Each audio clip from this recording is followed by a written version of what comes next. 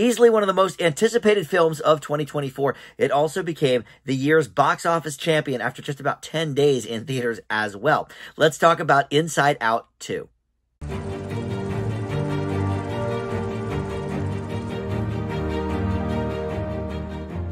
Hey guys, Dan here. This is Dan Reviews It. Welcome to my spoiler-free review for the brand new film Inside Out 2. This is a juggernaut in theaters. It had the biggest opening since Barbie last summer and is one of the biggest animated film openings of all time. A lot of people going to see this, and really a return to form for Pixar because most of their recent output has premiered directly on Disney+. We didn't even get the chance to see that originally in theaters, a few of the films anyway. So this marks a big return for both Pixar and really Disney too. They have not had a great run at the box office lately either. So big stuff there, but is it any good? Let's talk about that here in just a second. First, let me welcome you into Dan Reviews It. Thank you for finding this video. We do movie and TV reviews here on the channel, and just about every day I post something new. So there's always a lot to check out. With that in mind, please consider subscribing, hit that like button, comment below, all that stuff, of course, helps the channel out. A lot of people have seen this movie already. Did you watch it? What did you think? Let me know in the comments your thoughts of Inside Out 2.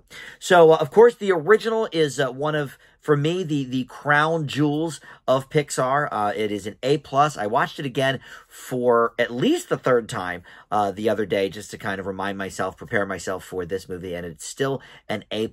It's just a brilliant film. So can this one live up to it? I think expectations were pretty high, but it's a tough bar to cross, right? Especially most of the recent Pixar output I have given more in the B+ kind of range.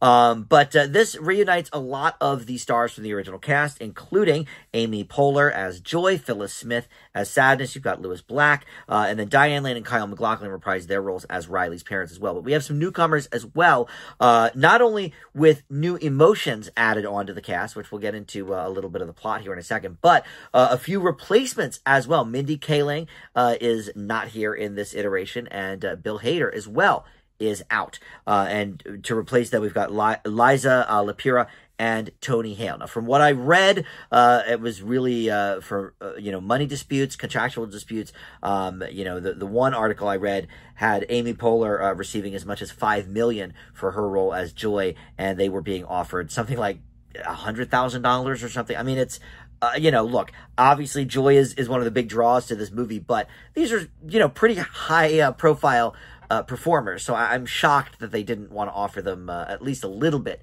extra, or maybe a cut of the profits or whatever. But whatever the case is, they said, nah, I'm good. Tony Hale, of course, was in Pixar's Toy Story 4 as Forky, so he has some experience with the studio. Liza Lapira, I don't think she has been in anything with Pixar anyway. But you also have, as some of the new emotions, Maya Hawke and Ayo Edebiri, who, of course, is very popular on The Bear. Season 3 about to drop for that.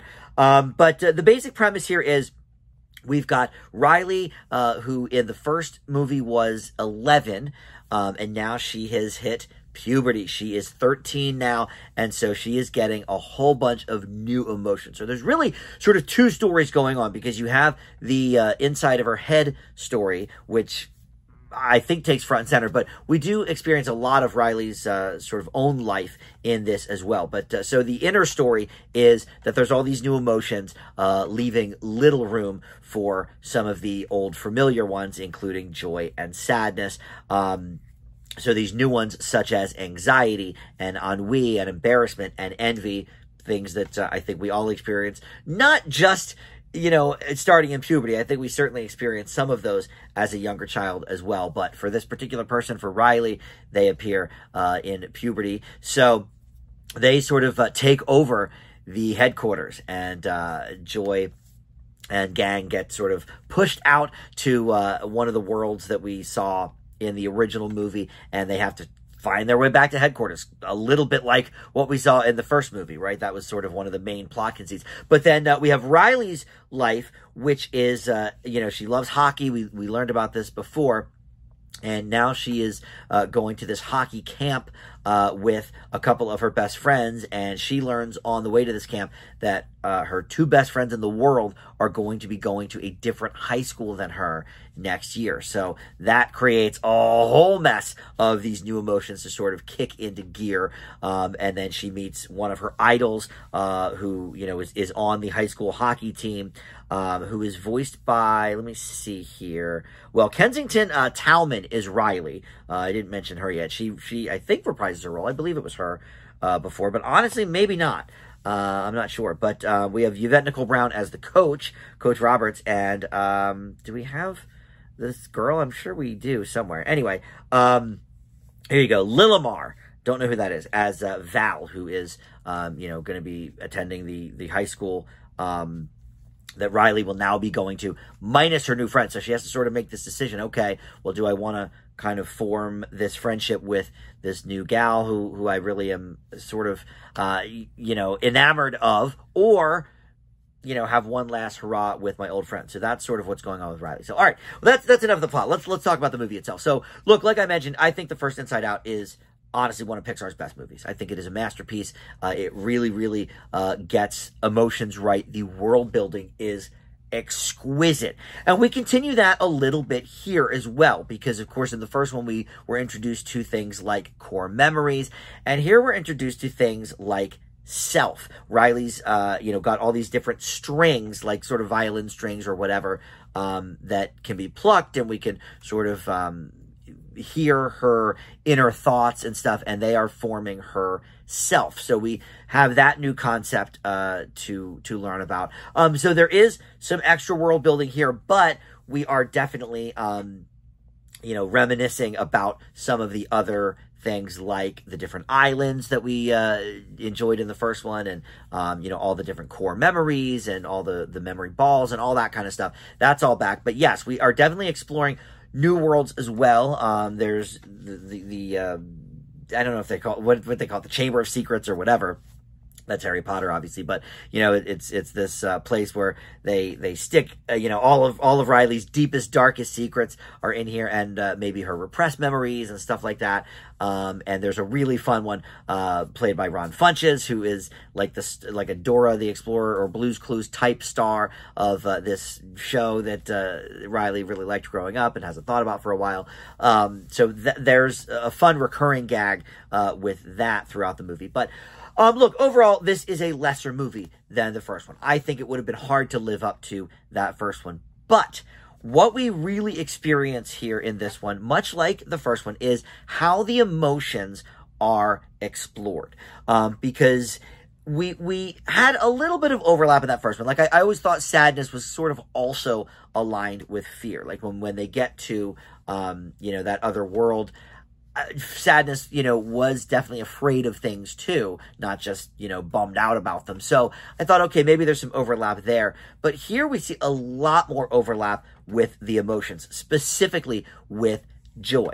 And that is, you know, a great message that, yeah, we don't always have to be, you know, one thing. Even within ourselves, you know, there's maybe this turmoil and inner strife and all of that. And look, let's be real. The ideas of anxiety and embarrassment and envy and these emotions are very strong with a lot of people right now. You know, forget just teenagers or kids or what have you, you know, especially after COVID. I think a lot more people have experienced a lot of emotions that maybe they either didn't know they had or whatever.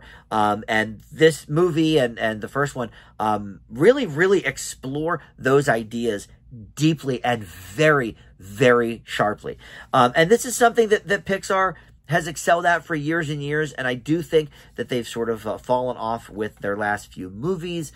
Still, the only negative grade I've ever given a Pixar movie is Cars 2.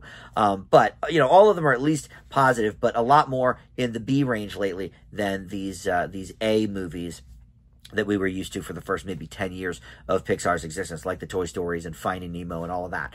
But that first one is, I think, the last truly great Pixar movie, but this one is probably the best one since Soul. You have a lot of really great animation. I don't know if it's as funny as the first one, and I also don't think there is anything to rival the emotional heft of Bing Bong in the first one.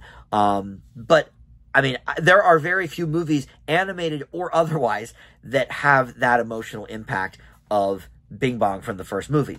If you've seen it, you definitely know what I'm talking about. So there's nothing quite here to match that. But there's a scene where Riley's anxiety is really, really getting the better of her. And, you know, the animation there just within her facial changes, it's just really, really well done. And hearkening back to, I think, the things that Pixar really excelled at in their first 10 or 15 years of making films that maybe have been missing a little bit lately. So this is definitely worth a watch for sure. It's the best animated movie I've seen in quite some time. And like I said, the best Pixar movie, I would say, since Soul. And that was, at this point, almost 4 years ago. I leave Inside Out 2 with an A-. Definitely a lot of good stuff there, a lot of return to form, and Amy Poehler just absolutely fantastic once again as Joy. So you can check that out in theaters now. It'll probably be playing there a while since it's doing so well. But all right, thank you for watching Dan Reviews It. I'll see you next time. Bye.